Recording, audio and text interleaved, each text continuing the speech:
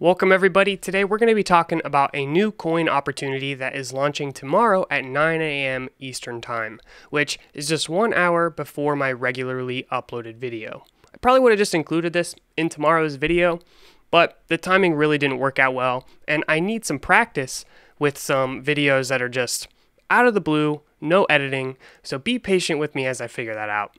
So let's take a look at this and see how you can jump in on this token. So you're going to be on the Solana network. I did a Solana network for beginners video, essentially, if you just search my channel for Solana.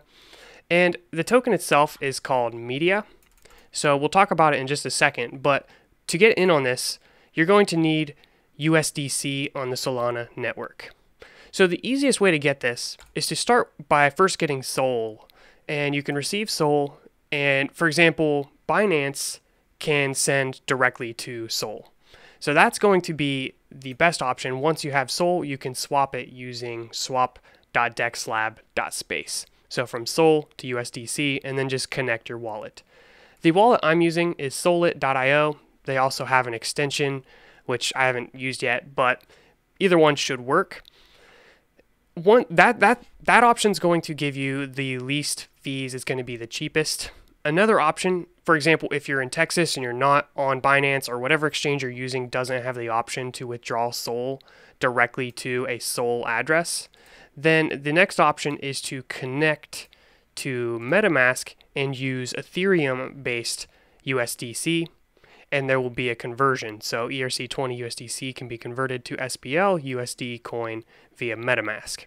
So this is actually what I did at first before I used the swap feature. I don't know why I didn't think of that originally, but I ended up wasting about $60 just to get my coins over and ready to go. So obviously you want to save money. It would have been a lot better to just get the Sol and then do the swap. But just given different options out there, for example, if you're unable to get to Sol immediately. So that is the first thing. And now how much do you actually need? Well, that's what I want to talk about, and talk about how to actually get in on this token launch. So it's called Media, and their goal is to make a decentralized content distribution network. And you can read about all the details of the network. I'm really just going to focus on how to get into the token sale. And they're selling 100,000 media, and it's 10 USDC for one media. So $10 per media coin. There are two pools. There's the Ray pool and the community pool. You can get in the community pool, anybody can, but some of you are going to qualify for the Ray pool, and I want to talk about those qualifications. If you have staked 20 Ray 7 days prior to pool's opening, then you can have a maximum allocation of 600 USDC. And on top of that, you can also contribute to the community pool. It looks like all users are eligible to participate, including Ray pool participants, which allows for an additional 450 USDC. So for me, I'm around 600 some. I'm going to have to get a little bit more to fill out both of these pools. Now, if you have not staked Raydium, well, then first off, you might want to consider for the future, if they're going to be launching any other tokens, then to do that, you just go to raydium.io/staking, connect your wallet, and stake your Raydium. But don't be discouraged if you're not, because you can still get in on the community pool.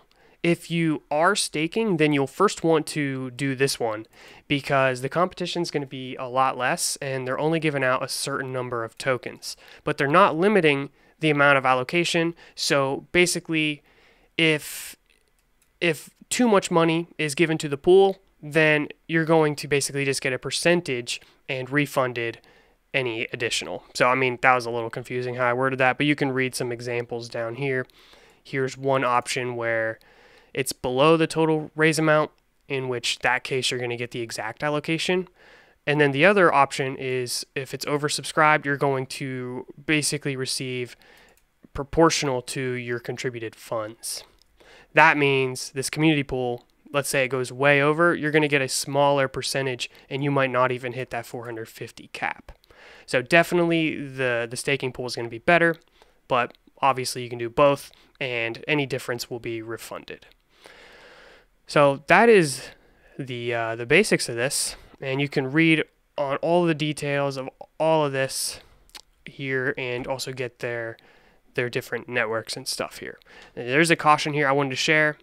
No media tokens are currently in circulation. Anything suggesting otherwise is a scam. Be careful out there and always check token addresses. And you can see those here. So, cool. All right, so what else?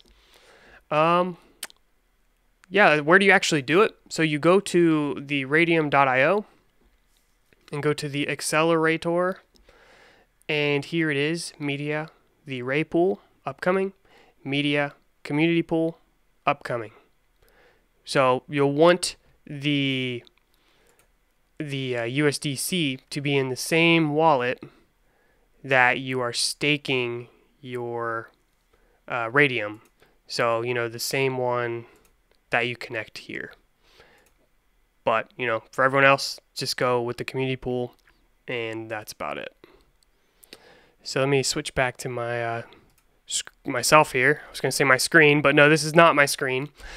So that was just kind of like a really quick, brief overview, and largely I just wanted to share something ahead of time that maybe you want to get started with, and also I just wanted to get some practice doing these one-take videos. For now, I'm going to keep them fairly simple, just because it's really easy to make a really dumb mistake and have to restart or go edit, and I just don't want to have to do that, because it's hard to get videos out fast enough about, time-sensitive things when you have to record, sync up video and audio, edit it, publish it, and then go through the whole uploading process and everything like that. So I really do want to get a couple of your opinions. The first one is read up on the media network and see your thoughts. What pools are you contributing to, and which and how much? Also, I want to get your opinion on these quick videos, if it's helpful, especially if there is some new coin out and I want to get something out quick. Do you think these videos are adequate, or do you prefer the more polished videos? So those are the two main things, and I'm probably going to do the max allocation for both of the pools if you are wondering. However, if you want to know the exact details of all of my different investments I get into and how I'm spending my money, we do have a community where you can talk to other cryptocurrency enthusiasts and experts just to see how other people are investing their money. None of it is really investment advice, but it's a good way to get connected and learn about new coins being launched. So part of this video, I'm going to be sharing this video with that community so people can get in on this coin. Let me know in the comments what you think, and be sure to subscribe. I'll see you in the next episode. Cool beans. I just got to figure out how to stop it. Oh, there we go.